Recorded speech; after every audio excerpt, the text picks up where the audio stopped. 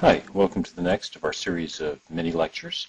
Today we're going to be continuing with learning different optical terminology and ways to describe optical systems in the hopes of really getting system design down well enough to understand how to build a zoom lens. Remember, when we talk about an optical system, we're talking about essentially a black box that may have multiple optical elements inside it, spaced by varying amounts of spacing, as I've shown in the red box right here. Last time we learned how to describe optical systems in terms of their ABCD matrix, which was very good when you considered one ray coming in and wanted to know exactly what that ray was going to do on the way out. Today we're going to look at sort of more historical way of describing optical systems. Again, an optical system has an input plane and an output plane, and you have to realize that it's been fairly recently in the history of optics that we've had ways to do these calculations precisely and to do ray tracing. Even the polynomial approach that we first learned was quite difficult when you had multiple optics because the algebra was just so hard and tedious.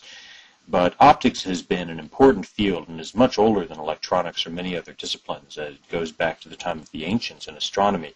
And certainly, over the last 500 years, the ability to make telescopes and optical systems has been of importance not just for research, but also for strategic and military importance. And so it's been a fairly deep and active field.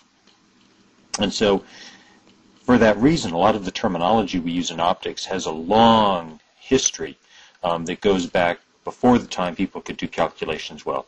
And what we're talking about today are called cardinal points. And this is, I don't want to say the word holdover because cardinal points are still used, but cardinal points are a way of describing optical systems in a general sense so people could understand how rays propagated through them and do pencil and paper drawings when they just couldn't do long calculations as easily as we can today. So let's take a look at what cardinal points are. There are three different types of cardinal points, and we hope by the end of this mini lecture you'll understand sort of what cardinal points mean, why they're useful, and how to be able to calculate them. So our optical system has two sides, and in the terminology of cardinal points, what we typically call the input plane on the left side is side number 1, and the output plane on the right side of the optical system we're going to define as side number 2. There's a sign convention in that any distance or spacing that goes to the right is defined to be positive, and any distance or spacing that goes to the left is defined to be negative. And we talk about cardinal points 1 that correspond to side 1 and 2 that correspond to side 1, but in both these cases right is positive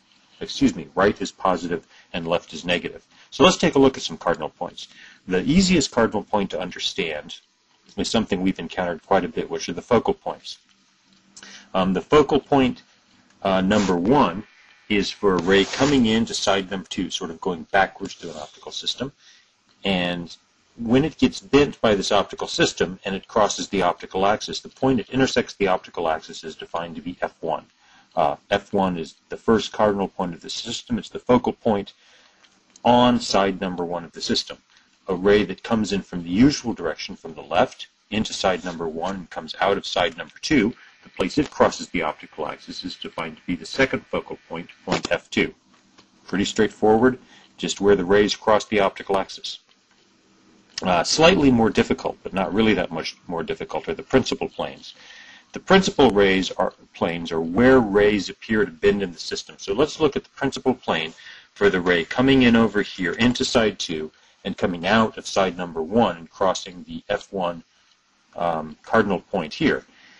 If you draw straight lines, and that's shown by the dashed lines here, and extend the input ray and extend the output ray, the place they cross right here is defined to be the principal plane H1, principal plane for side number 1. Notice we extend this down here and we hit point H1. Similarly, if we take a ray coming in from the left and it comes out of side number 2 on the right, it comes in straight. We extend this point along.